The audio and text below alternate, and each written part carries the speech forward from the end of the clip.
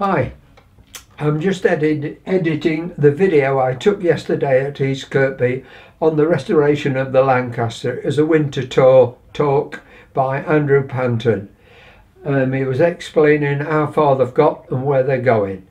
It was about 45 minutes, 50 minutes long, so I've split it into two. Here is the first part. Okay, good afternoon everybody, I'm Andrew. I'm doing the tour for you this afternoon. I'm going to talk through what we're doing this winter with the restoration of the Lancaster, how we're progressing, what we're going to be doing the next few years, pointing out a few things, a few problems we've had, and where we are really in the main project to restore the aircraft to airworthy. And so how many of you have been on a winter restoration tour before? Oh, that's alright then, we'll be doing something right. How many of you have been this year? Good, so a lot of this will be new to a lot of you, which is good. Okay, so this is year 3 of our 10-year plan to restore the aircraft back to airworthy condition. Year 0, as we're calling it, was the complete paint strip of the outside of the aircraft and the survey on the outer skins of the aircraft and structures to see what work had to be done to get her to airworthy condition. Year 1 was the restoration of fin and rudder on one side, and year 2 was the opposite side, fin and rudder restoration. Complete breakdown and rebuild back to airworthy condition, along with some other survey work and various bits of work to the engine, or between the engine and the wing. So bulkheads, subframes, engine bearers, undercarriage support beams worked on in those years as well. This year sees quite a bit more structural work. So we planned this year originally to do the rear fuselage of the aircraft. So that's from the first transport joint backwards. So if you're looking at this side of the aircraft, it's from just behind the H back to here, and the other side it would have been just behind the D, thank you, back to here. We'd originally planned to do that, and we ordered or looked at ordering stringer material. And the stringer runs kind of front to back, these small extruded sections here. What we didn't want to happen was to take the aircraft apart, find we needed to order a load of stringers, and then find out actually the lead time was so big we couldn't complete the project. So we ordered the stringers early before we knew we wanted them, had a bit of a guesswork as to how much material we would actually need. We pretty much placed the order with the UK company to make them, until they finally seemingly read the whole email and found out they couldn't make it long enough to what we needed, which meant that we actually had to go out to a company in America to have them produced, which meant the lead time was longer. The time we'd lost earlier on in the year meant that actually we couldn't do the rear fuselage section this winter because there simply wasn't enough time to get it all done. So we had to have a quick change of plan. We decided to do the very rear section of the fuselage from this former here backwards, which is where the tail turret fits in, and also to do both wingtips. So if you look back at the aircraft, both port and starboard wingtip are missing.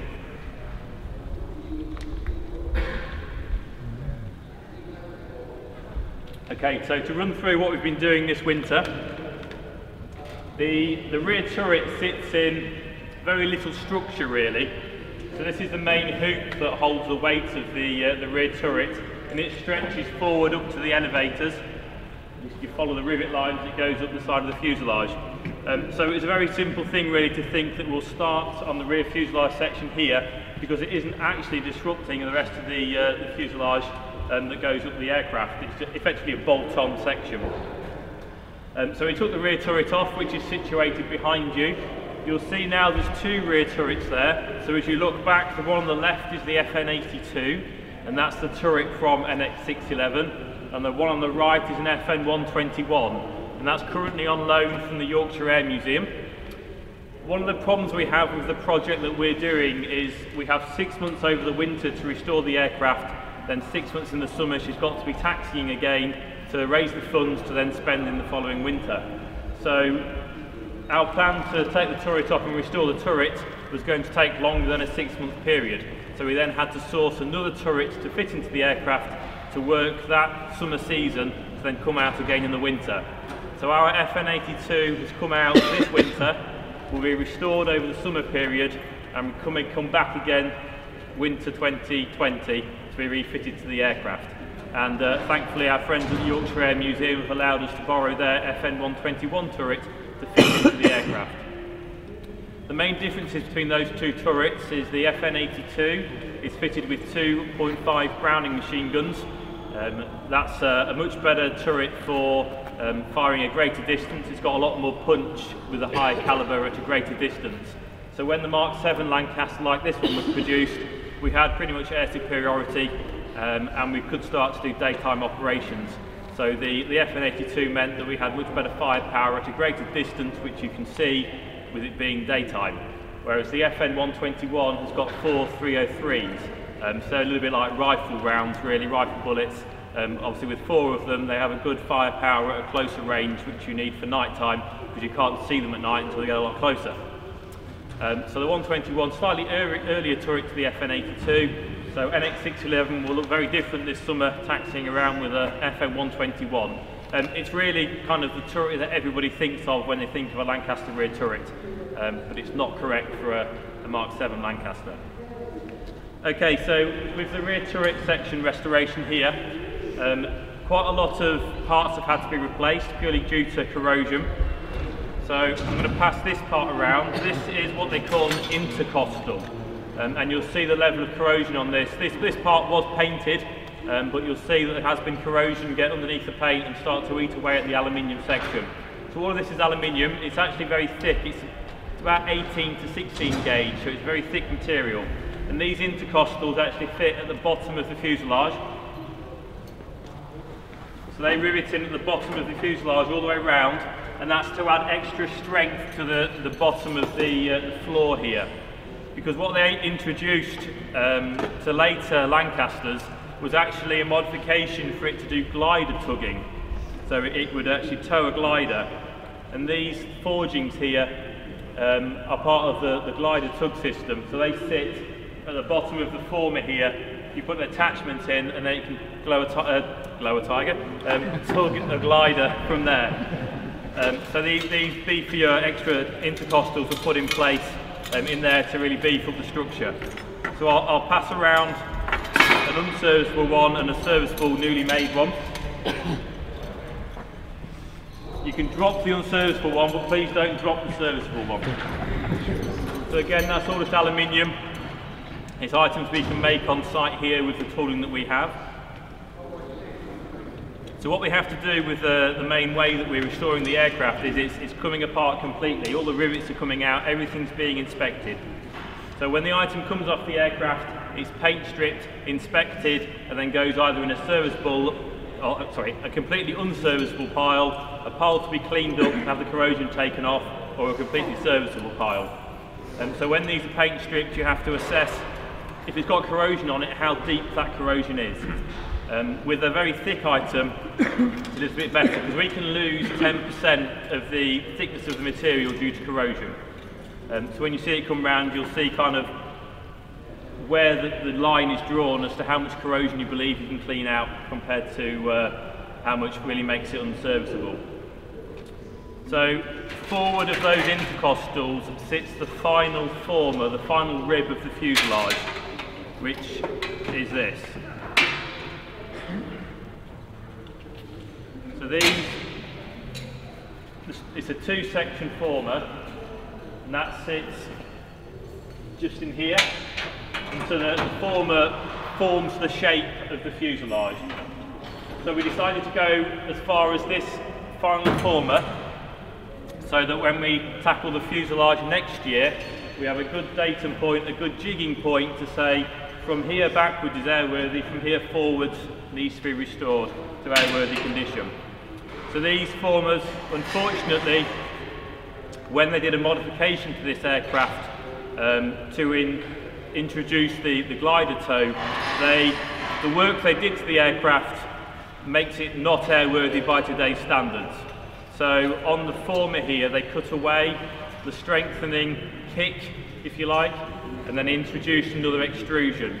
But the way they did it, the distance the holes that the rivet holes are to the side of the material, the way they left the material itself made it instantly unserviceable and not airworthy by our standards. So that problem, some corrosion on these and some less than ideal holes, we'll call them, have meant that this item is unserviceable as well. So these have had to be reproduced. The new ones are being painted.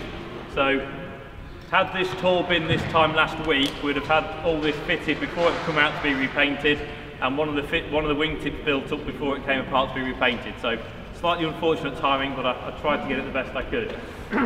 So these new parts have been made by Simone Cunningham, who's based down Bournemouth on the south coast. So these have come back, they've been drilled off to the original structure, and they've gone for painting. From the rear former going right back to the back of the extrusion here, it's a very, very light structure but very thick skin. So this is the rear part of the hoop that the turret sits in, and this is braced back to the bulkhead here by some steel tubes, and then the main strength really for the rest of this structure is made up by thick skins.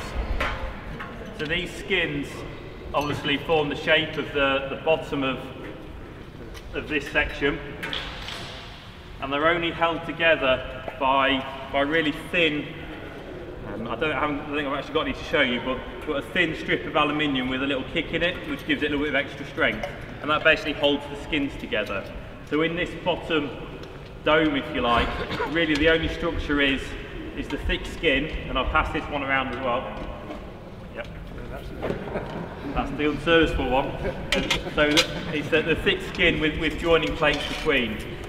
That part had to be reproduced. You'll see there's a whacking great hole in it, which for the purposes of a really good story we'll say is a bullet hole, but I think really someone was a bit careless with a screwdriver or something similar. It had quite a poor repair put on it, an in-service repair probably during its period flying with the French. And it actually managed to go straight through one of the strengthening pieces as well, so it made that unserviceable as well. So we've had to have a new piece made, and equally that the partner to it on this side is being reproduced as well.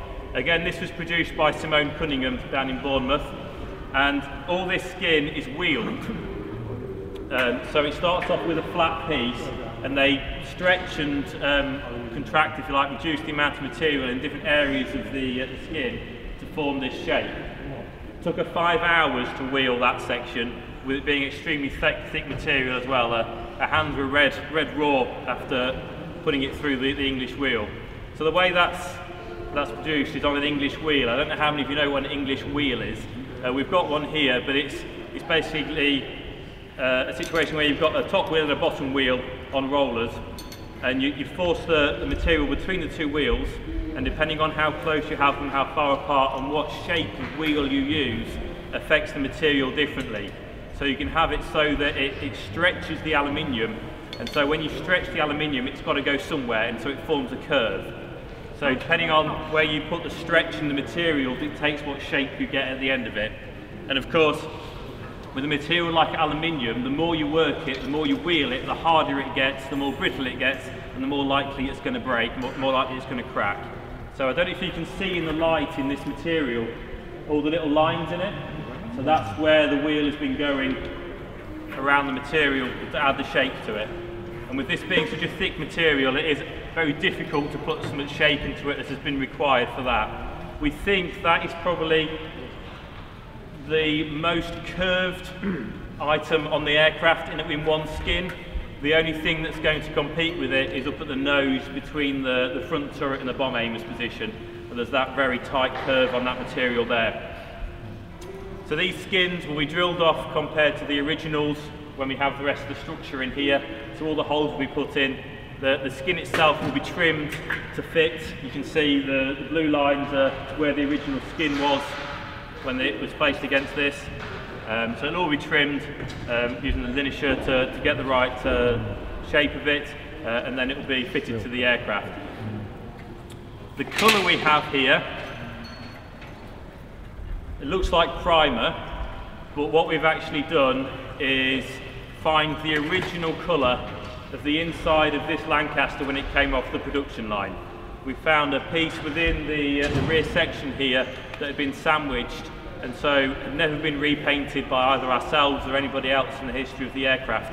So we managed to send that off, get it colour matched, and actually have the original colour produced.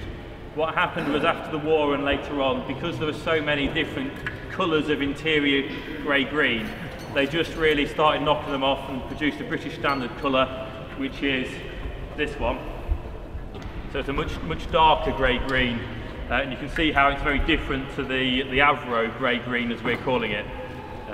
So when people see this, you're the first members of the public to see this, this new colour, but when people see this, I'm sure we'll have a lot of comments saying it's incorrect and why have you painted it that colour and so on and so forth, but we can actually justify why we've picked this colour. It went off to be colour scanned, so we have the original piece out of this aircraft, and we have two pieces from crashed aircraft as well, crashed Lancasters, and it is this colour. So it's very different to any other Lancaster that's painted inside, but this is the original correct colour. So that there are many pieces that have been through the paint shop which all fit into this rear section of the aircraft. The final pieces have gone through paint today. So next week we will begin to rivet up the final former of the fuselage and all the bulkhead that attaches to it. This will be riveted into the skins as well, and then when we receive the rest of this structure back from reproduction, the bottom of it can be riveted into place as well. We will then hopefully have received a new version of this. This is steel, and it is the turret ring that sits in here. So the turret actually bolts to this, and this is bolts to the extrusion here. So it's quite a thick steel material, and with it being steel, it is obviously rusted. So you can see the brown rust on it, which is the steel corrosion, and then you can see a white flaky material at the bottom, and that is aluminium corrosion. So what you find when you have steel and aluminium together is you get dissimilar corrosion. So the two materials react with each other and start eating away at each other. So the aluminium corrosion there was off this, and the steel corrosion is obviously off this. Now, in true Avro fashion, they had to make everything difficult. So that ring is actually spun. So the method of spinning an item is you have a block of former, which is on kind of a lathe, and then you have a sheet of, in this occasion, steel, which you spin, and then you force it around that formed block. So that item, it was effectively spinning on a lathe and was forced, manually manhandled, forced around a former for it to actually make the material take the form of the former itself. So hopefully the people that are producing it for me are going to video them making it, and they should be making it this next week, which will then go out to our Rivet Club members. Anybody a Rivet Club member? Yep. Excellent. So the Rivet Club is a weekly newsletter that comes out to everybody for a monthly donation to follow the restoration work on the aircraft. So if you're a Rivet Club member, hopefully you'll get a video come out of them actually making the new version of this. Now, because we are 70 odd years after this aircraft was produced, in true aviation aerospace manner, that material no longer exists. So in order for us to reproduce that ring, we've had to find out what the original material was, find the properties of it, and then compare that to another material which you can get, and then put a mod in. A mod costs about £300 to change the material, and when the new material has come, we've had to take a part off it, send it away to a test house. They will destroy it to find the properties of it, and then you compare the properties of that compared to the original. And when they destroy the item, it has to be, for example, this has come off a sheet of material. We've had to cut a piece off that exact sheet to send it away, because each sheet of material you get can have slightly different properties in each sheet. So everything's come back from that test to say it's okay, so they've now started production of the actual item. So when that comes, it will be riveted, it's actually bolted into this ring, and we've compared the turret ring against the FN121 turret to make sure it actually fits in. Because how these things go, you can fully expect that we've got everything in the aircraft ready to go, drop the turret in and nothing fits. Fortunately it fits. So this is going to come together quite quickly now. With a restoration project like this, you seem to have months or weeks of seemingly very little happening, and then you get an awful lot of visual progress in a couple of weeks. So this aircraft's got to be out and taxiing for the first week of May, which means it's got to be finished for the last week of April at the latest. So all this will be back together again, the turret in by that point, all being well.